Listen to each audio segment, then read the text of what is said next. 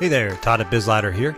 This video is going to talk about contacts, subscribers, and members on Wix. And then we're going to show a couple little tricks for adding contacts easily and then making your contacts into site members and why that's important. So first things first, let's understand the difference between Wix contacts, subscribers, and members. You can see I'm on my dashboard underneath the contacts section, okay, and just some spammers and dummy emails in here from an old site of mine.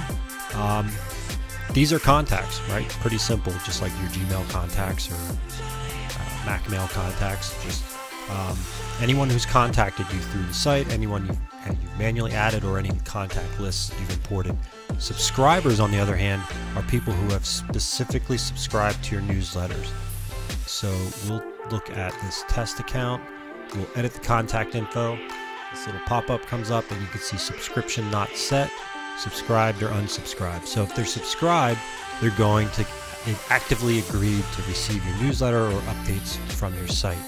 Now members, on the other hand, go to CRM Tools, Site Members.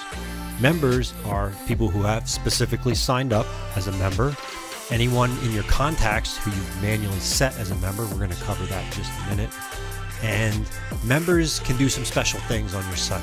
It's really about how you create a community, how you can create automations that draw from your members or tap into your membership activity and engagement. They can take on roles in your site. You know, they can become a blog writer. They can actually become content writers or generate user content.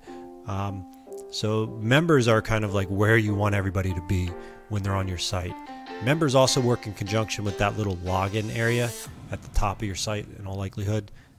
You can add a login bar. You can create a My Account page. Those are site members. Okay, so that's a quick overview of the difference between contacts, subscribers, and members. Let's talk about adding contacts. Again, this is anybody who's contacted you through the site or who you've added or imported to the site. You can import contacts just by clicking this. You can import your Gmail contacts. You can also import a CSV file if you've exported contacts, for example, from Mac Mail or Yahoo Mail or wherever. You can download the sample and then you upload. We're not going to get into that. Yeah, we'll discard there. So you can import. You can also just manually add a contact. Say somebody gave you their email and said, "Hey, yeah, get me some info on your site." You just click New Contact and then a whole host of information. If they're subscribed or not, be careful about just subscribing them without getting opt-in confirmation from them. There are a lot of rules, laws, and regulations around the world now about consent for receiving email and marketing. And then you just save it or save and create another. You can also add some custom fields here. Don't worry about some of these extra fields. Those are just from some test forms on this site. All right, so now you've got contacts. You've imported. You've added manually. You've done whatever you need to do. You've got all your contacts here. Now, how do you get them to become members? You used to have to ask them and say, "Hey, go to my site. I know you've already given me your email and contacted me, but now you have to sign up and become a member." Wix has recently, at least at the time of the making of this video, recently just added an option to automatically make contacts as site members.